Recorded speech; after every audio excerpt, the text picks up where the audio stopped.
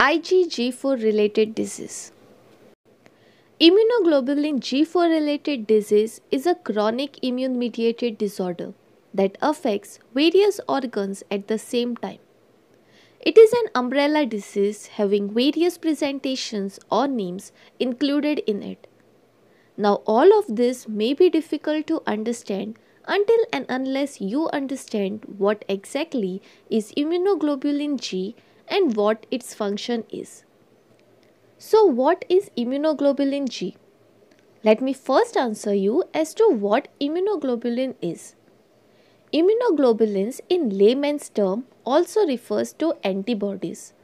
These are a type of proteins produced exclusively by our blood plasma cells. When a bacteria or virus enters our body, it releases a specific toxin or protein in our body. This protein is also called as the antigen. This antigen activates a type of our WBC cells called as the B cells, which then instructs the plasma to produce the antigen specific antibody.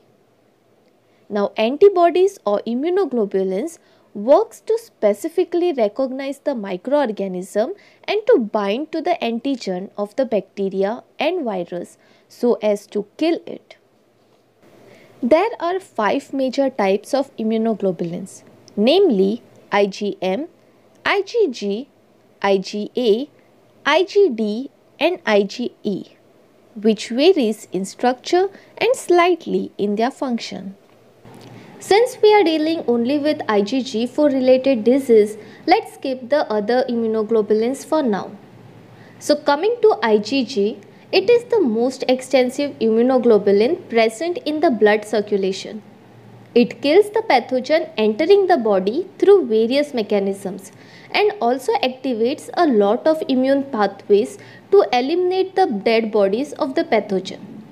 It also remembers the pathogen that have previously entered the body and caused an infection.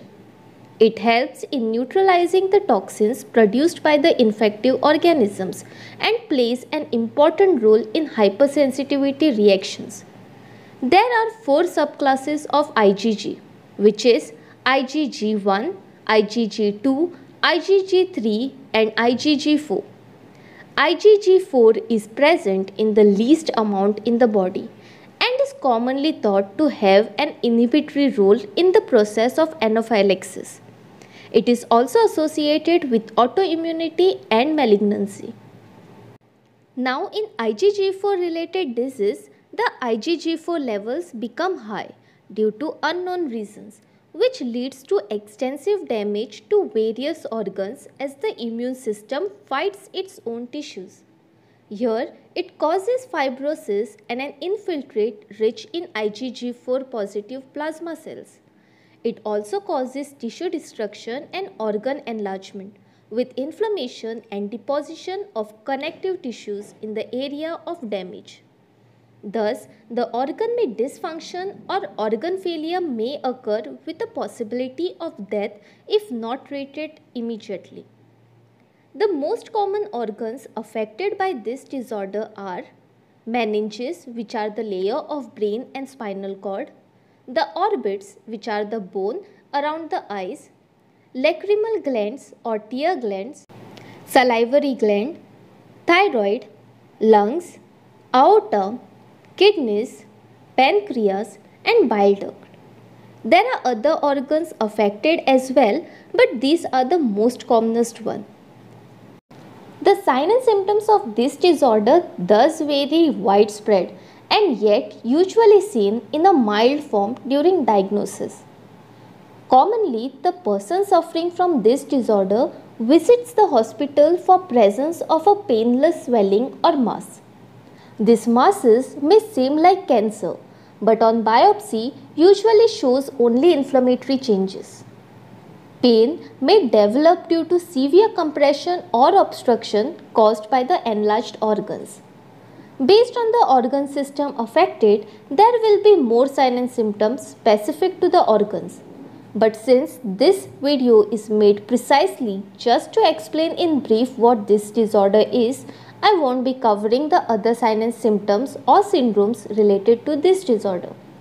Remember, this disorder may affect only one organ at a time or may involve multiple organs at the same time, and thus the symptoms will vary. Now let us discuss the diagnostic test for this disorder. The gold standard test for this disorder is the histological examination of the tissue taken from the affected organ.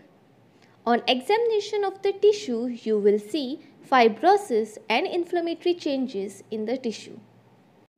Serum IgG levels must also be checked, which are usually found elevated in this condition.